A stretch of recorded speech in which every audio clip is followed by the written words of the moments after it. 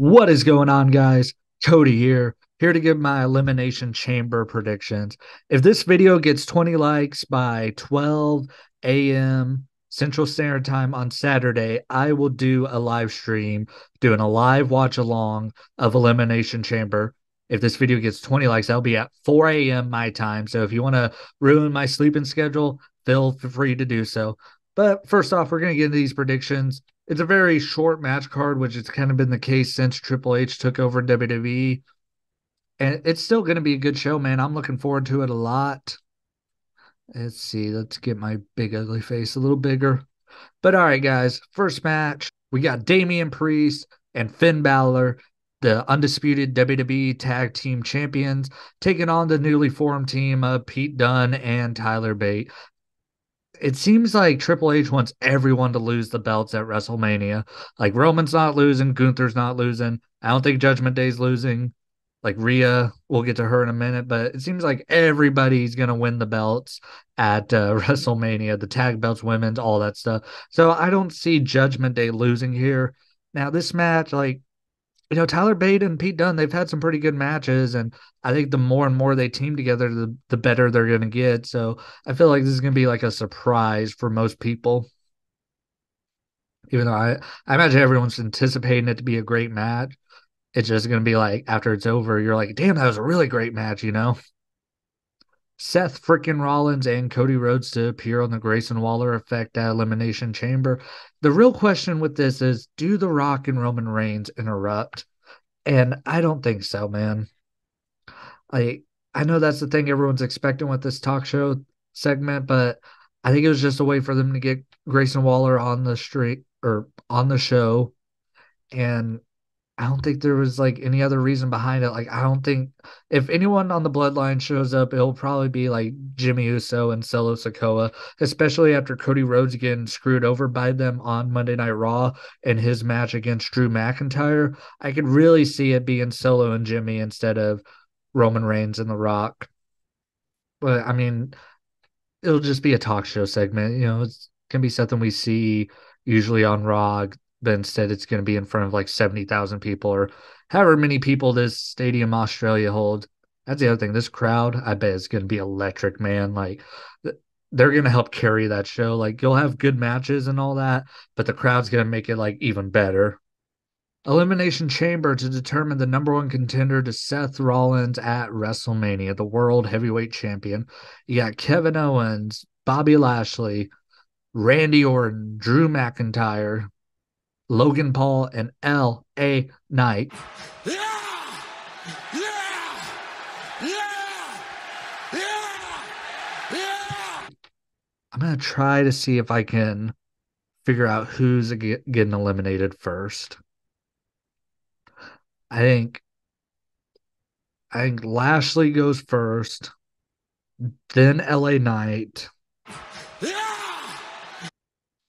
then Logan Paul and Kevin Owens, and then Randy Orton gets eliminated by Drew McIntyre. Drew McIntyre just beat Cody Rhodes on Raw. The dude's getting an insane push. He's hotter than ever. Like his promos, I used to think Drew McIntyre cut the cringiest promos. He has been on his freaking A game pretty much since he's just a natural heel. Like, he had his moments as a babyface where it's like, okay, McIntyre's good, like not phenomenal. He's not like the greatest promo guy in the world, but ever since he's turned heel, I think he's more in his element. And his promos, I think, have been fantastic, especially when he's going after CM Punk. Like he's I guess the best analogy I can use is like he's playing like a player's contract's coming due. Like you're on a contract year and you want a bigger contract. I think that's what McIntyre's doing. He's on his A game, and who knows, he's probably resigned. And like Sean Rossap and Dave Meltzer haven't heard about it yet. Maybe they're keeping it close to the vest. But if McIntyre's not, man, he's sure playing his way into a lot of money. I say he's about to like get that Kirk Cousins deal, man. He's about to get something fully guaranteed and probably for more money than he's worth, even though like McIntyre would be a pretty big blow to the Monday night roster if they lost him. And If you went to AEW, or actually, I think McIntyre and TNA, back in TNA, oh man, that'd be fun. But that's not about, we're not talking about his contract right now. We're talking about him being the man to challenge Seth freaking Rollins, and that's what's going to happen.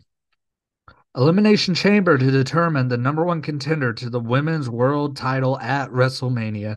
You got Liv Morgan, Raquel Rodriguez, who just made her return on Monday. Glad to see she's back.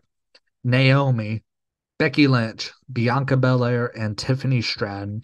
I'm going to try to guess the order elimination in this match, too. I think Tiffany's the first to go, then Raquel, and then Naomi,